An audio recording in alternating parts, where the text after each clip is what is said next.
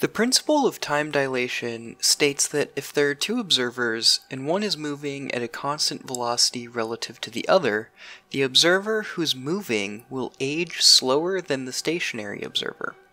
But hold on, if the moving observer is traveling at a constant velocity, then they don't actually feel like they're moving at all.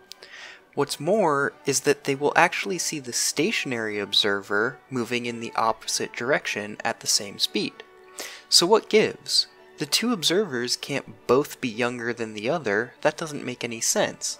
How can we possibly remedy this contradiction?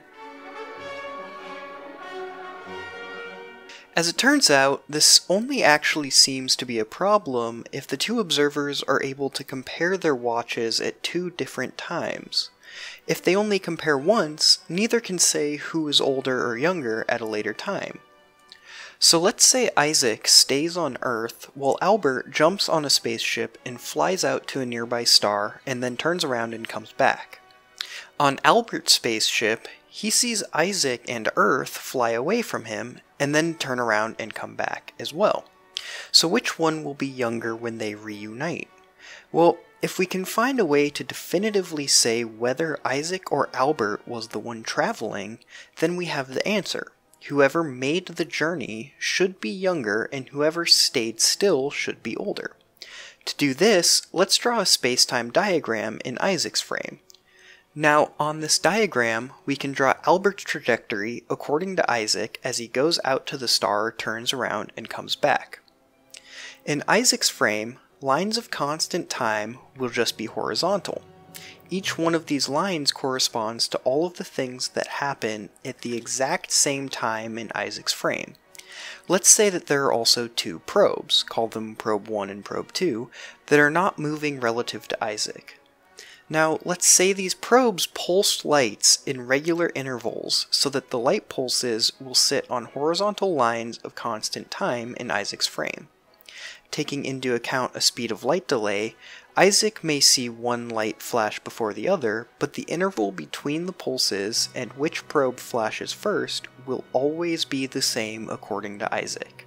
Now, what about Albert? The Lorentz transformations tell us that as he moves away from Isaac with a constant velocity, his lines of constant time will get slanted upwards. Similarly, as he moves towards Isaac, his lines of constant time get slanted downward. We can now draw these lines on our spacetime diagram, not worrying about the region where Albert is accelerating, since this region doesn't need to actually play a role. And here we see the resolution to the paradox. When Albert is traveling away from Isaac, probe 2 flashes before probe 1 in Albert's frame. But when Albert is traveling towards Isaac, probe 1 flashes first. Since the distance between the probes never changes, and the flashes are always at the same intervals, this can only mean that Albert traveled in two different directions, so he has to be the one who took the trip, and will be younger when he comes back. Now let's say this a bit more formally. Since we can choose a frame where Isaac does not move for all time, we know that Isaac is in an inertial frame, or a frame moving at a constant velocity. However, since we had to perform two different Lorentz transformations to describe Albert's experience, one when he's moving away from Isaac and one when he's moving towards Isaac, we know that Albert's trajectory consists of at least two different inertial reference frames.